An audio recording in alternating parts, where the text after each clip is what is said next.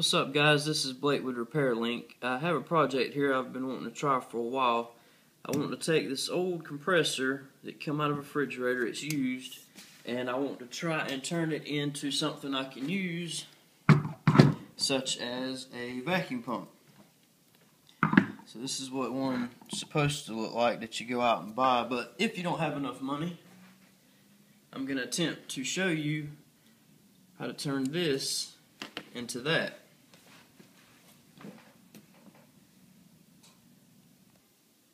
Okay guys, a few things you're going to need are a pair of channel locks, as they're going to be used for crimping the copper once we put our valves in. You're going to need some sandpaper. If you got an old compressor, the connectors or tubing may be dirty and you'll have to sand that down clean where the solder is stick. You're going to need an old relay off of a working compressor, or just a good relay that you know is good. That's going to be used to actually power the unit. Wire strippers, that's just because you're going to need to put 1/4-inch ends on an old cord, and that's going to be what we hook up to the compressor to get it running. You're going to need 2 valves, solder in. That's going to be for the in and the out. You're going to need some solder, 15% silver, just a couple old pieces I had laying around. We'll try to stretch it out to make it work. Some flux, makes it a little bit easier to solder with. And finally, you're going to need a torch. Okay, what we're going to do now is we're going to take off the tape that we were covering up the open spots with. It's always a good idea to do this whenever you're storing an old compressor that you may use again.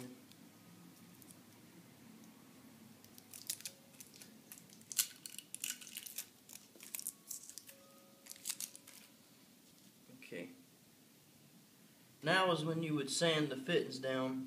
Make sure not to get any sandpaper actually in the lines themselves, but I'm not going to sand mine because mine are good enough for my purposes.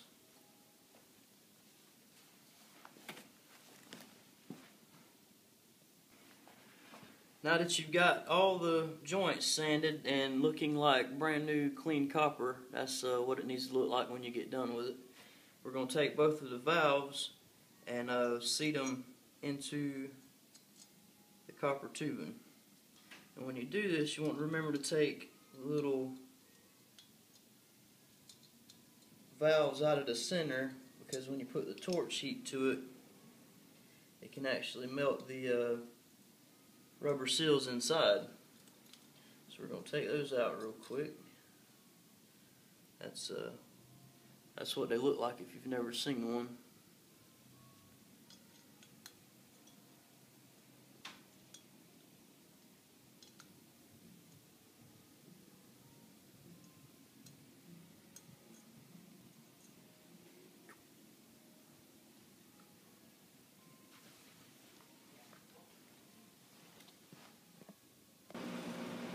Okay, so now what we're going to do is our soldering. So we're going to take our pliers, if we have any gap in between the valve and the copper tuning, and try to carefully pinch it together and close the gap.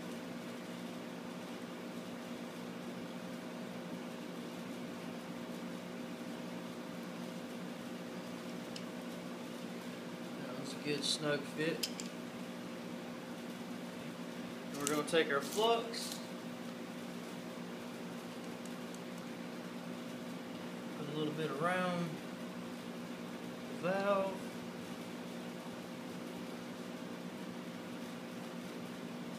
and this one used to have a tap valve, so it's got a little hole here, so I'm going to have to solder that.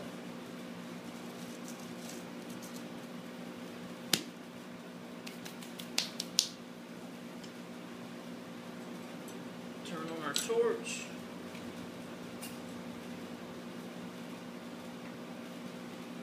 Grab a light.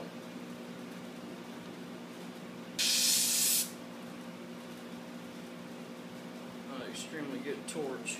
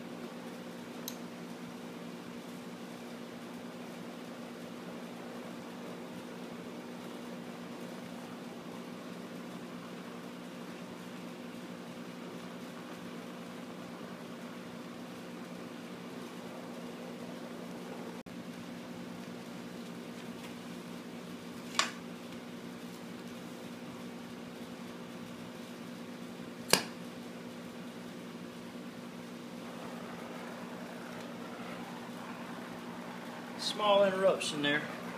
Back to it.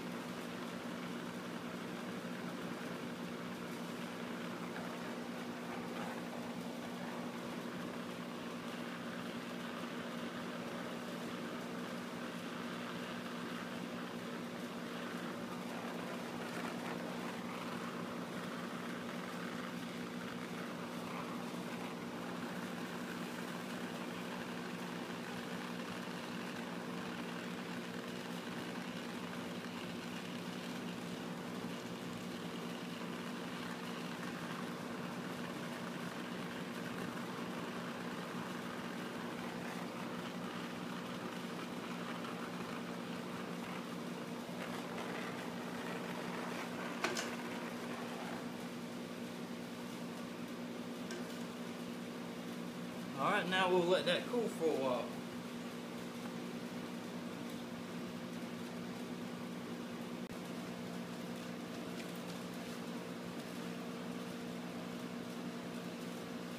Okay, so now that that's cooled off, we're going to want to take our valve for the suction side, place it back in, tighten it down.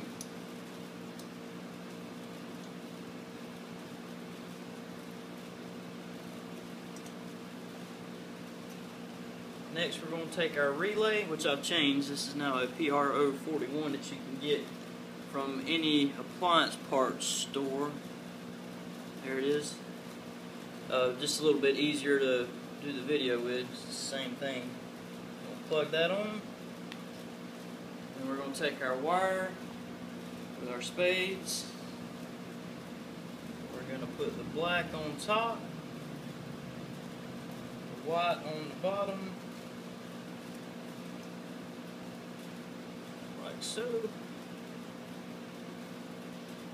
Alright, next we're going to take our middle hose on our gauges. It normally goes through the bottle, and we're going to put on the suction side of the compressor.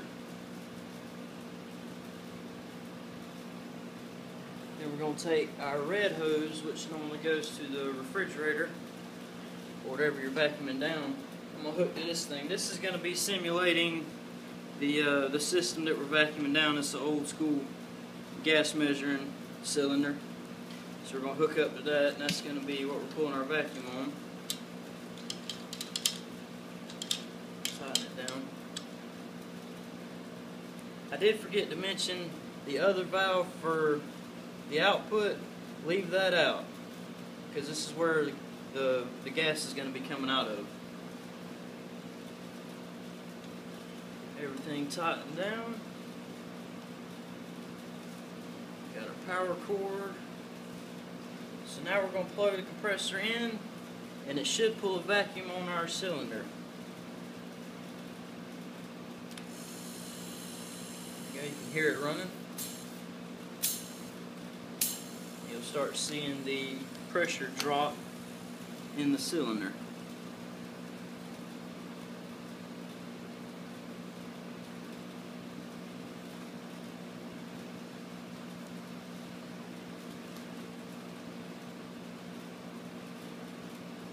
We're going to let that run for a few minutes.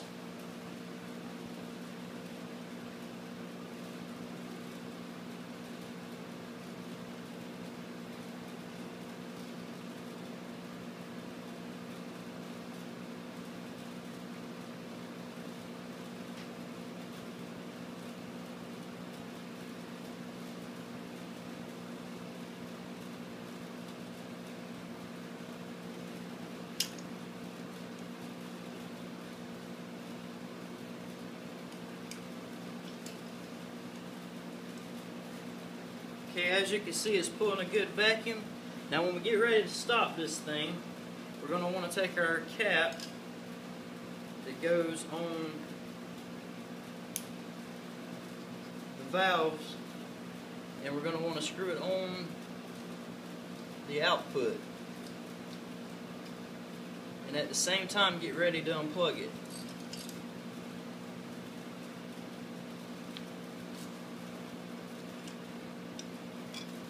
Make sure that it's good and tight so it doesn't leak, and it should hold the vacuum.